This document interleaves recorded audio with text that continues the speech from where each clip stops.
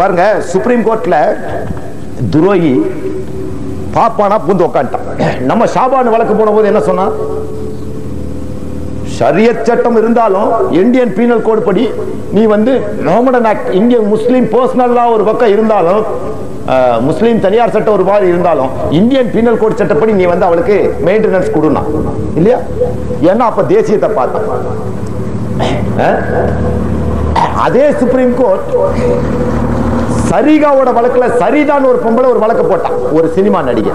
அவன் வழக்குல என்ன சொன்னான்னா, அவ கணவனை டைவர்ஸ் பண்ணி கான்ஜுகல் ரைட்டை கோர்ட் கம்பல் பண்ணு, உன் புருஷனோட 2 வருஷம் சேர்ந்து வாழு. அப்ப இந்த சுப்ரீம் கோர்ட் அவ ஹை கோர்ட்ல என்ன தடை வாங்கினான்னா, என் கணவனோட நான் 2 வருஷம் இருக்கிறது என் கான்ஸ்டிடியூஷனல் ரைட்டை நீ நிர்பந்திக்கிறேன்னு சொல்லி ஸ்டே வாங்கிட்டான்.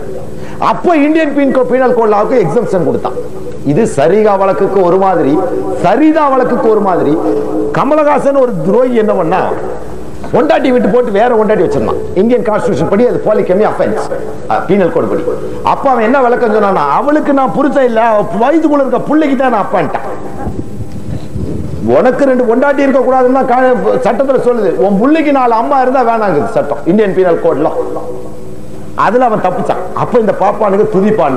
அப்பவே இன்னொரு ஆக்ட் சொல்லுது, ஒரு பெண்ணும் ஆணும் தனிச்சிருப்பது அடல்ட்ரியில சார்ஜ் பண்ணலாம். You can ask any lawyer இல்லையா? இவன் எப்படி புள்ள பெற்றிருப்பான், பார்த்தா புள்ள பெற்றிருப்பான், இன்ஃபெக்ஷன்ல புள்ள பெற்ற முடியுமா, படிச்சுதான் பெற்றிருப்பான், அதன் கீழே அவனை ஏன் அடல்ட்ரியில சார்ஜ் பண்ணலன்னு கேட்டோம், தப்பிச்சிட்டான். அதே முஸ்லீம் நம்ம செஞ்சிருந்தோம்னா இந்த பாப்பா தினசரிகள் துதிப்பாடி இருக்கும், பேசாம விட்டான். சரிகாவுக்கு ஒரு நீதி சொல்றான், சரிதாவுக்கு ஒரு நீதி சொல்றான், ஷாபானுக்கு ஒரு நீதி சொல்றான்.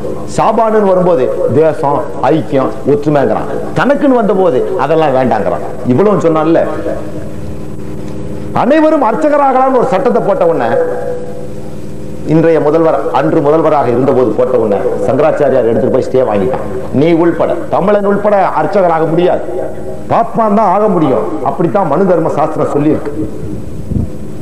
அதை காமிச்சு ஆமா ஆமா பிறர் மன புண்படும்படி நடக்க கூடாதுன்னு சொல்லி மதவாதிகளுக்கு அங்க விளக்கம் சொல்றான். அங்க கான்ஸ்டிடியூஷனை பார்க்கலாங்க.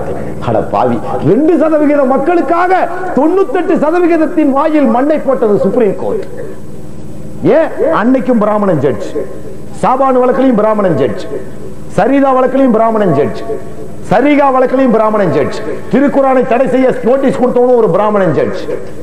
எங்கெல்லாம் பிராமணர்கள் இருக்கிறார்களோ அவர்கள் இஸ்லாமிய விரோதிகளாக இருக்கிறார்கள். அதனால் முஸ்லிம் ஒவ்வொருவரும் அவனுக்கு விரோதியாகவே நீ இரு.